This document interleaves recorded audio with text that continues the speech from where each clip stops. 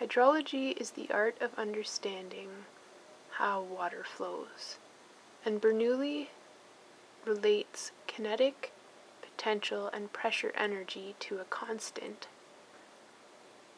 in order to help us further the understanding of why water flows.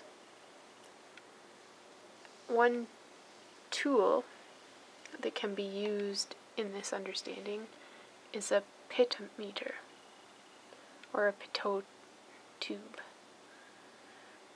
This was a homemade version that I built in order to understand this equation of how the displacement of water can determine the velocity or kinetic energy component of a stream system. This model uses a constant source of pressurized air, a capillary action in a vessel of water, to apply a source of water to two systems of water conveyance. System 1 mimics an agricultural drainage ditch, and System 2 mimics a naturalized stream with a large meander pattern.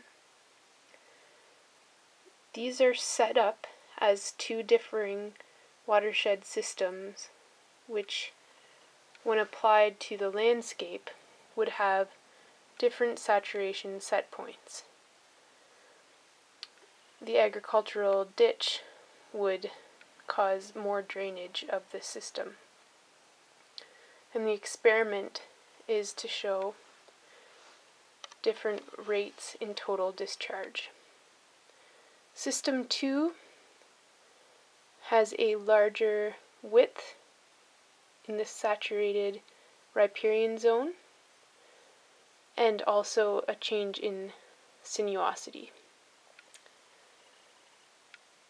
And it is built to show that increasing lateral connectivity of a floodplain can increase that capacity to store water on the landscape, and that this will result in a reduced total rate of discharge in System 2.